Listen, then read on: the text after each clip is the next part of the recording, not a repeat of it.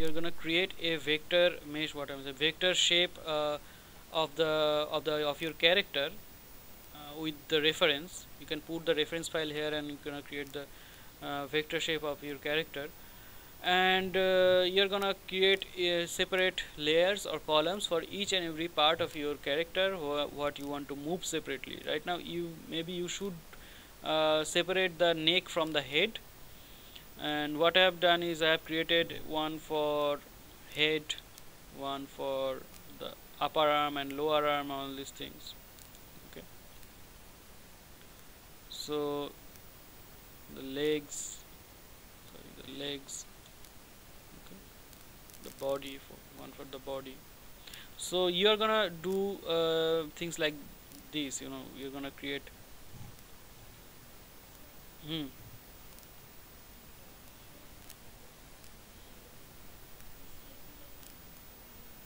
shade. You can also animate. There is two or three ways to do that. One, you can create a frame by frame animation where you're gonna have different drawings of your particular that shape in that particular column, and then you can change that according to the time.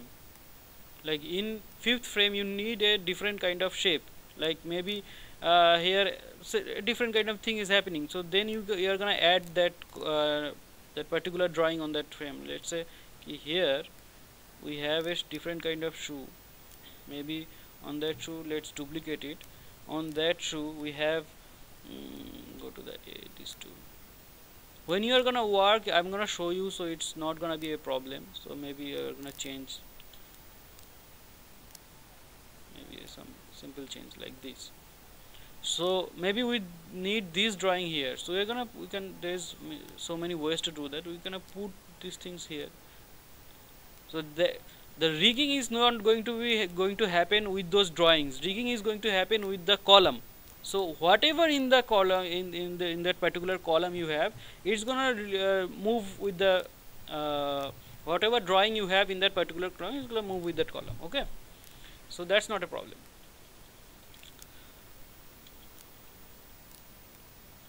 Okay, chalo. So let's start. What you're gonna do after you create all these separate parts of your character. The first thing that you need to do is you need to create. You need to determine this where the center point should be. So let's go to the center. Use the shortcut. So maybe it's gonna be here for this arm, this lower arm. It's gonna be here. This one is gonna be here, and this one is gonna be here.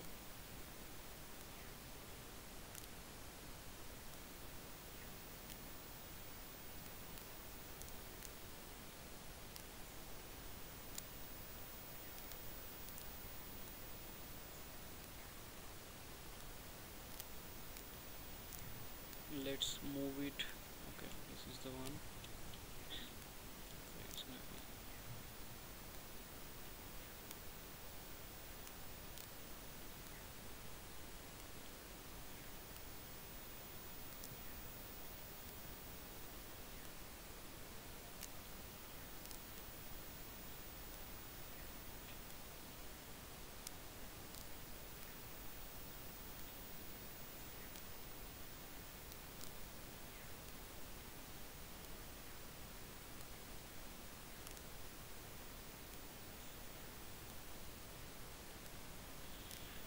so let's go to schematic, and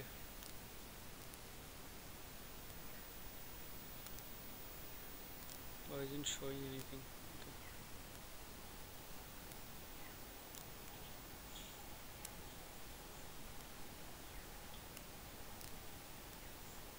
So you have all the different columns in our schematic view. So let's start parenting. So we are gonna parent the legs with the I'm gonna use the mouse, because for using mouse you can zoom in the schematic view. So the arms, unfortunately all the as you can see, all the different columns, they have their particular different drawings, or the different levels have their particular name in a particular specific naming convention. Okay, like G, then rig underscore R for right, then hand down one, and like that.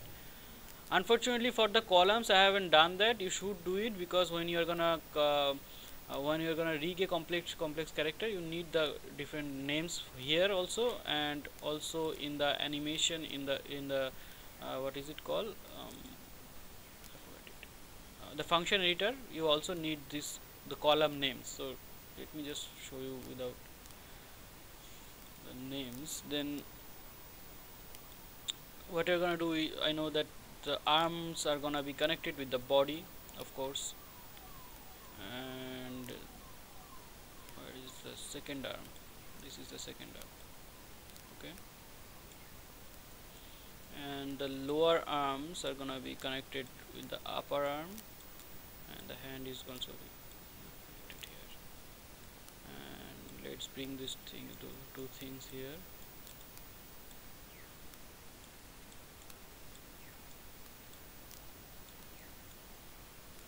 And the legs are gonna be connected with the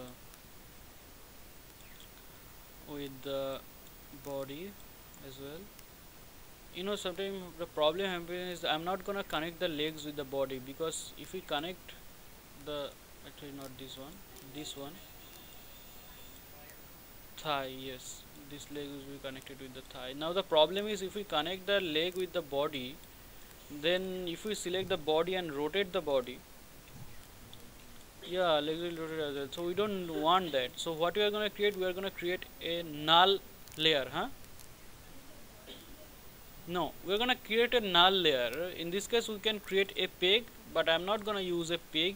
I don't like the peg, because the peg bar doesn't show in the X sheet, unfortunately. So we are going to create an empty layer here. So let's call it null, and null 1.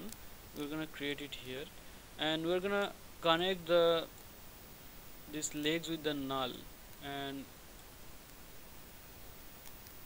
sorry, and then everything will be connected to that null here. So now if we rotate the body, only the upper portion of the body moves with it. Now if we need to move the whole thing, we are going to select this null column. Okay, maybe we need to change the position. Okay, so let's connect the other things as well. So the head will be here, and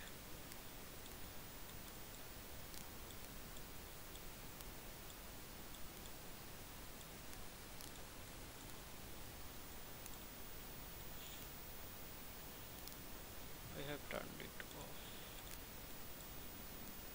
Which one is this one? Okay, and this one will be connected to this one.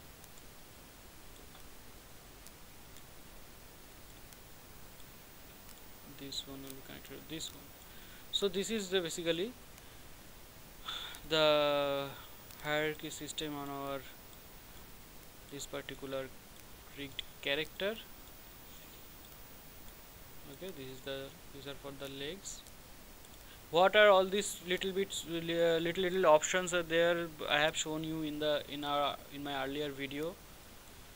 So now if we select the maybe let's say the body, and now we can rotate the body like this. Now these things are not, joints are not right, because you have to do this kind of shape here, which will be behind the pelvis, and it will gonna fix that. There are a few ways to fix that.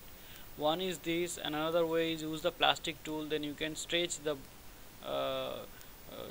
thigh joint up to here, and you can create as much as little joints with the plastic tool to get very subtle deformation. And another thing what you can do, let's say you are okay, let me show you at first that how all the things are working. And by this, to do this kind of animation, rigged animation, we are going to use the skeleton tool or the bone tool, whatever, skeleton tool. And by using the skeleton tool, we don't need to select things from here or from the X sheet. We can just simply move things from here. We can just select it and we can move it. So the joints are not perfect, and we can all, there is another way also to fix that. I'm gonna come to that later. So okay,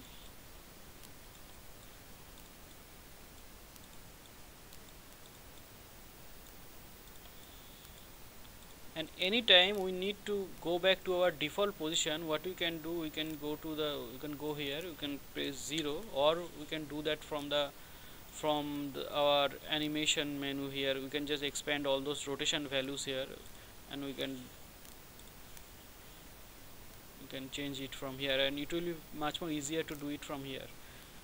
Anyway, so now you can say that we cannot get each and every type of different drawings, different shapes of our body by doing rigged animation. We are limited in a single drawing. So it's not like that, because we are working on single drawings. That's why we are getting those. Let's say there will be places where the joints are not matching, and you don't want to use the plastic deformation tool to match those joints. You want a different drawing of your, maybe this thigh, to match this particular shape. So you can just add a separate drawing here, right? You move the character, you need a separate drawing, so you can just create a separate drawing here, and you make the changes on that drawing. So let's delete this one, and sorry,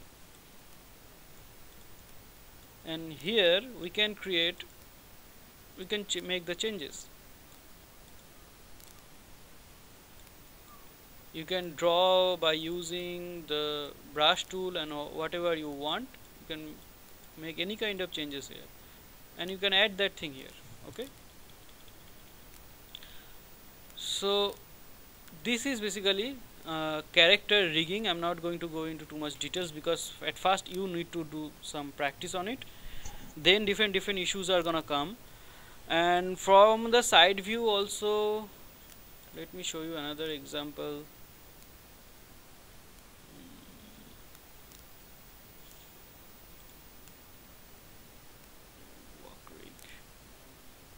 Work rig and work rig 2, there is 2 of them.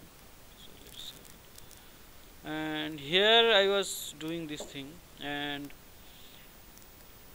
let's go to the opacity. By using the this effect, you can turn down this matte value. Okay, and that will change the opacity.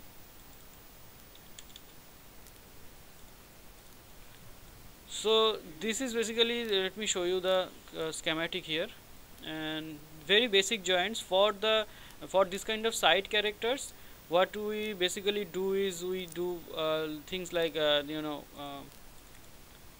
name things like arm down 1 and 2. Basically what I do, and I have seen other animators also do that, the leg which will be in the front, that will be 1, and which is in the back, we call it 2. To know, in this case we cannot determine things like which is left and which is right, or you can do front and back in your naming convention. And here what I've done is, I needed this kind of bending in my shoe. I could have add some more drawings later, but later on I realized that it would be better if I did do a drawing here. But I had created a mesh deformation here. So if you go to the plastic tool, you can see you can see that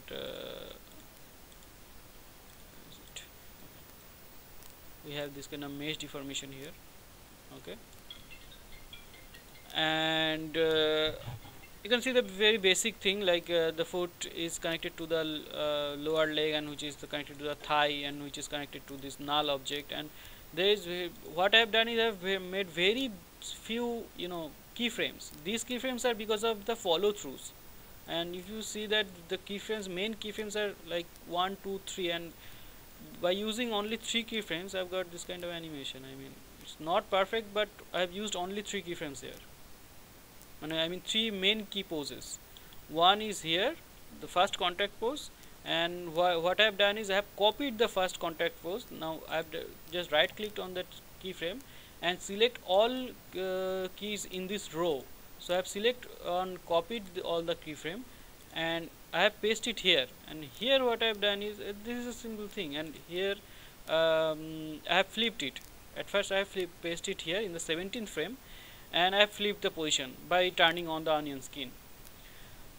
And after that there is a passing pose here. I have created this not 3 keyframes, 1 2 3 4 5 keyframes. So I have made this passing frame pose here, and I have created the similar thing I have done. Selected all the keyframes on this row and paste it here, and here I have just flipped the position of the legs. Okay, and after doing all these things, what I have done is I have added a if we go to the function editor, let's maybe select the body. Okay, this is the body, which is the column 9. Again, you should name the columns properly, and if you turn on the rotation, and you can see if you go to the function editor, that you can see what I have done is I have added ease in and ease out for them. So there is some kind of lagging should happen when with the rhythm of the body. And after doing that, what I have done is in this few keyframes, like here maybe with the hand here, what I have done is I have rotated. Go to this thing. Okay, select this. So it was like this. So I have, if we delete this keyframe, you will see that it will be like this. So I have just add this kind of little bit of rotation in it to get the inertia of different body parts. Okay, the follow throughs. Okay, so maybe I have done that also with the head. Yes, so here when the head is coming, it should be like this, because if there is no keyframe, but I have added a little bit tilt like this. Okay, so that's why the head is moving like that. So here you can also see that I have used this kind of, you can see that for the actual fit column, there is no keyframes in it, because it is parented to the mesh column, and mesh column have all the keyframes. And here also I have used this because I knew that this kind of stretching is gonna happen here in the fits, so I have used the plastic tool to do that. You could have also done different drawings, like we have seen that earlier example that I have shown with the hand movement. There was different type of different drawings there with for different body parts. So this is basically it. The reason why in TV animation people use rigged character widely is it saves a lot of time, and there you are gonna use the same character over and over again. So that's why you create this kind of rigged skeleton system one time, and you reuse that over and over for different shots. And also, as these are all vector characters, you can make a close up all these things. You can stretch the character as much as you need. Let's go to the this main null layer, and let's go to the stretch tool, I mean scale tool. Then we can scale this thing as much, as much as we need. Then in the render view, just go to the position. In the render view, what is going to happen if we render it out? It will be always the whatever the final output is. Okay.